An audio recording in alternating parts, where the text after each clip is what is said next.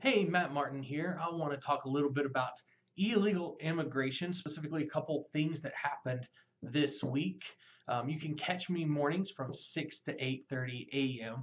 on 95.1 FM, 790 AM KFYO, as well as you can follow me on Twitter at Matt Martin Radio, or you can always subscribe to this YouTube channel. This week in illegal immigration, and I say illegal because, man, it's just uh, a few very specific examples have come up that they don't make any sense.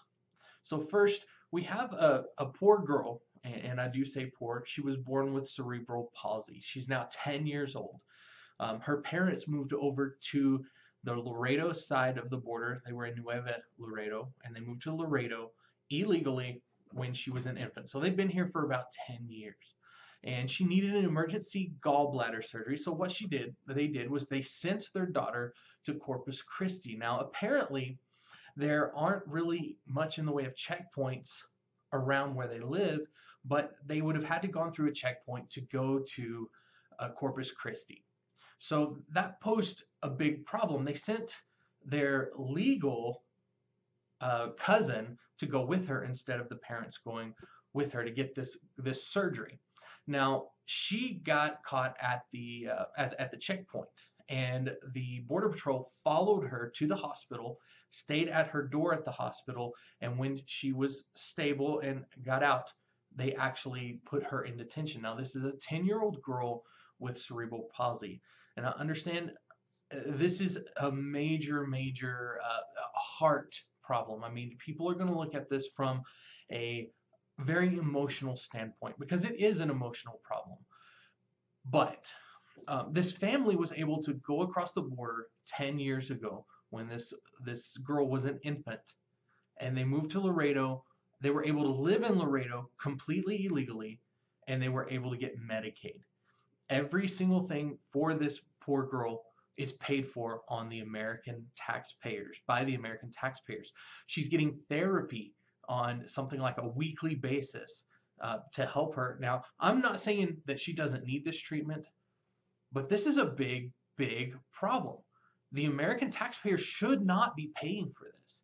So I'm looking at this poor family, and I'm thinking, why is Mexico not paying for this? But even more importantly, how were they able to get Medicaid?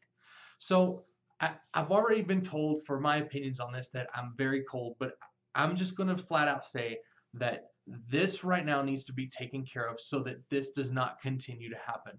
If we allow this family to stay in the United States and we continue to pay for this girl's medical care, then every single person that has a baby or a child that has problems physically, mentally, or other disabilities, they're all going to move to the United States. They're not going to care whether they're legal or illegal, and they're going to expect us to pay for that.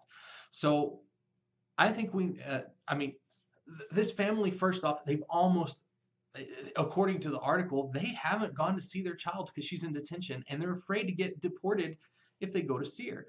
Well, why were they not in the ambulance with their daughter? That doesn't make sense to me, first off. If you're going to get caught, at least you're going to be a family, you're going to be together.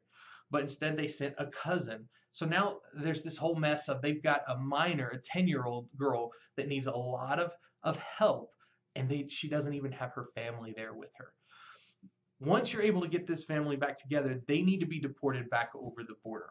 And they need to have all Medicaid, all medical things taken away. And this is where I say we need to have E-Verify for Medicaid. We need to have E-Verify not only so that you can get a job in the United States, but you also need to have E-Verify for any type of welfare system. That includes healthcare, food stamps, anything at all. If you are not legal in this country, you should not be able to get those type of services. Now, I understand again that this is an emotional issue, and you're thinking, Matt, you're crazy. You're going to kill these people. Well, I'm not going to kill these people. I want you to realize if we stop giving them that extra boost, that all those extra benefits, they're not going to come in the first place.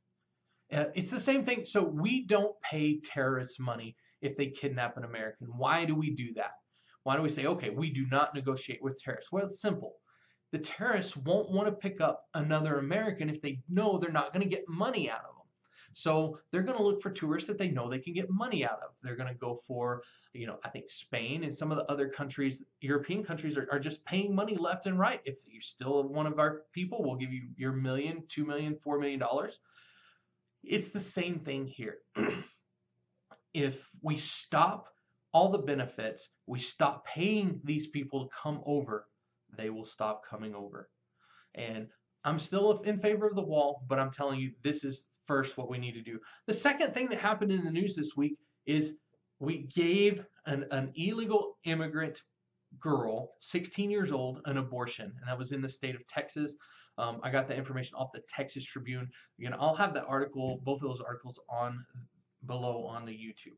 But when you so we went through the process, and it was actually blocked by judges, and then went to the full court. I think this was in the DC Circuit Court of Appeals, and the full court decided to go ahead and stop the stay and go ahead and give her that abortion.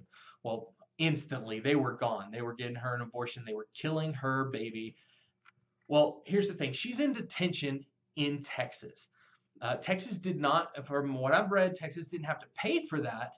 But nonetheless, what we're going to see is if in a country abortion isn't allowed, what are they going to do? They're going to come over here illegally. They're going to try to get, whether they're in detention or otherwise, and they're going to try to get that. I mean, you're looking at a 16-year-old girl without any type of parental consent, any type of parental problems there. And so this is a flooding problem. We've got a flood of people coming over here, and our laws are making it easier for them not only to come over, but we're inviting them to come over because we're giving them everything they want or need.